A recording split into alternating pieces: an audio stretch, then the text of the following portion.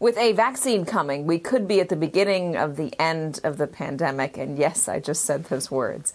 And while a lot of the credit to that vaccine belongs to the researchers, the success of the vaccine is dependent on the thousands of people who were willing to participate in the trials and potentially risk their own health in the process. My next guest is one of those brave souls, and she is just 16 years old. Joining me now is 16-year-old Pfizer vaccine trial participant Melanie. Although, Melanie, I'm going to caveat it by saying that I think I was a lot braver when I was 16 years old than I am right now. Still, kudos to you. What was it like being a part of this? Did you get nervous? Yeah, I mean, it didn't really hit me until I was initially there, but I knew that I was doing it, for a good cause. And it's important, that people of color especially, but also people in my age group are represented in the trial. And why, how did you get involved? When you found out there were trials, did you go to your parents and say, you got to get me into one of these? Yeah, so actually both my parents did the trial as well. And I did it about a month later, and my mom had asked me. And at first I was like, and then I decided, it's something I'm called to do, with the U.S. surpassing 200,000 deaths, it's hard as a teenager to watch. So it was really important that I did it and participated, and I stand by my decision. Did you feel any side effects, or have you so far?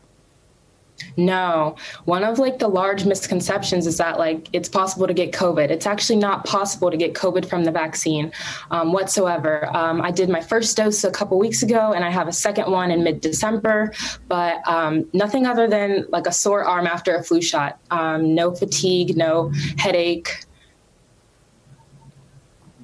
Are they warning you about anything that could come after the second dose?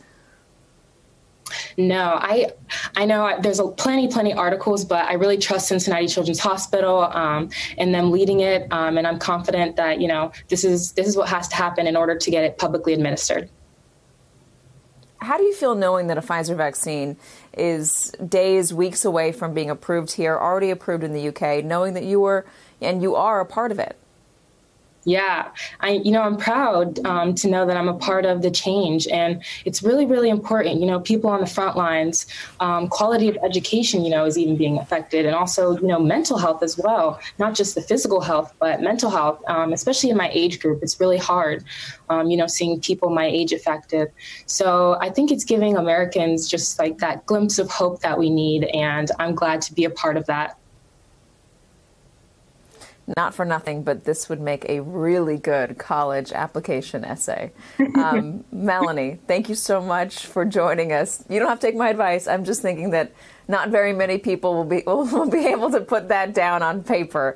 Thank you so much for coming on and sharing your experience. And thank you for being a part of this and helping us all get over what has just been a terrible, terrible time. Good luck. And that's going to do it for me today. Hey there, I'm Chris Hayes from MSNBC. Thanks for watching MSNBC on YouTube. If you want to keep up to date with the videos we're putting out, you can click subscribe just below me, or click over on this list to see lots of other great videos.